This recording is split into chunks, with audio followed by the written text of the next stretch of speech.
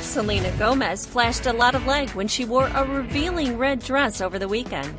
She was promoting her latest film, Hotel Transylvania 2, in Cancun Sunday, and the 22-year-old wore a bright red bandeau top with a matching skirt that had a thigh-high slit up her leg. Gomez is back to voice Mavis, Dracula's vampire daughter, in the sequel to the kids' film. Adam Sandler is the voice of Dracula.